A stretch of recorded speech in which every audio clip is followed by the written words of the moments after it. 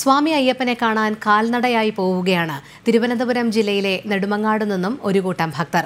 9 ദിവസത്തെ വനത്തിലൂടെയുള്ള യാത്രയ്ക്ക് ശേഷം 10ാം ദിവസം സംഘം ദർശന പുണ്യം നേടും.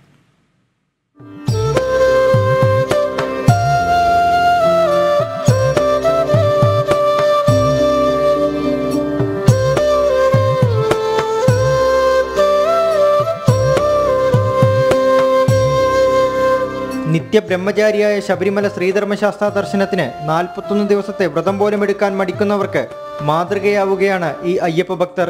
കഴിഞ്ഞ 14 വർഷമായി കാൽനടയായാണ് ഇവരുടെ ശബരിമല യാത്ര. ഇത്തവണയും ഇവർ പതിവ് മുടക്കിയില്ല.